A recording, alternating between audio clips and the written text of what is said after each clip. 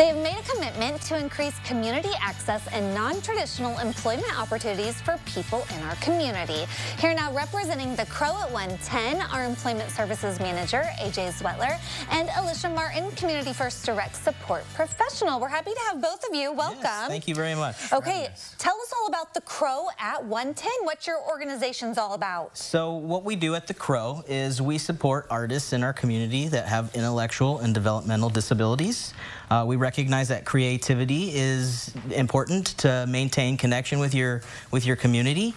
So we're going to be having all of these wonderful items made by the people we support available during an upcoming open house.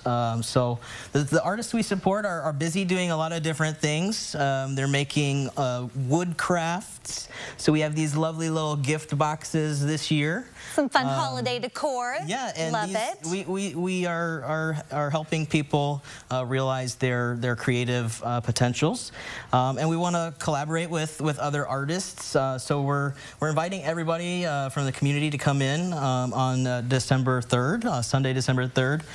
From 11 to 5 to come shop and meet people and just see what we've been doing. So meet the artists. Yeah, exactly. So anything from wood crafts. So we've got people making these candles and soaps and wax melts.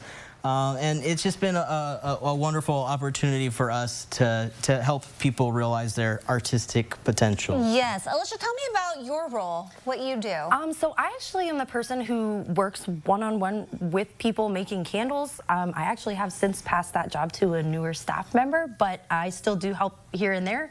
I also help support people in more day-to-day activities like making the art that we are going to be selling, whether that's painting, drawing, these beautiful things that we make. We have an example behind you as well of something that they've made. We've even got people who are writing poetry and selling poetry books at the open house as well.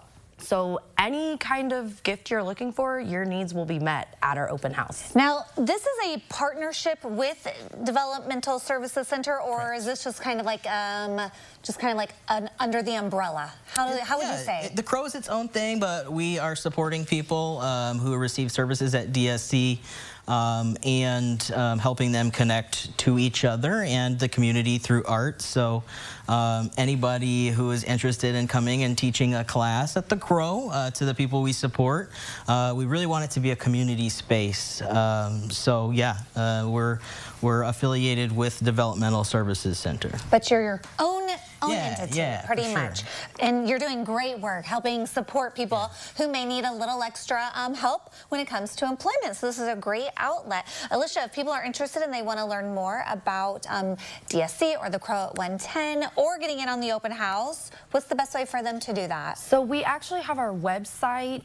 It is through DSC's website, but there's a page that's the Crow 110, and we keep an updated list of everything we have for sale. And I am aware that we also post updates on Facebook as well. So if you follow the Facebook page, you'll get notifications on sales, special events that we do.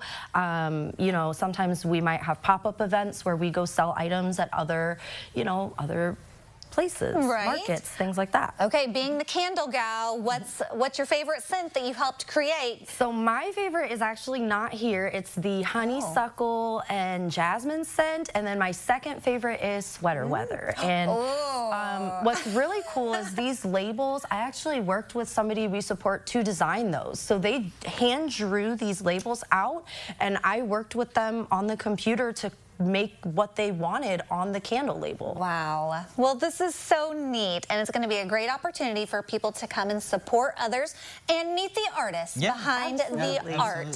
Thank you so much for coming. Thanks for having us. Okay, really quickly, it's happening when? Where? It's going to be Sunday, December 3rd from 11 to 5. Okay, and there it is, right there on your screen. And if you want to learn more about the holiday open house, we, of course, will connect you at SayILiving.tv after today's show. Thank you all so much. Thank you.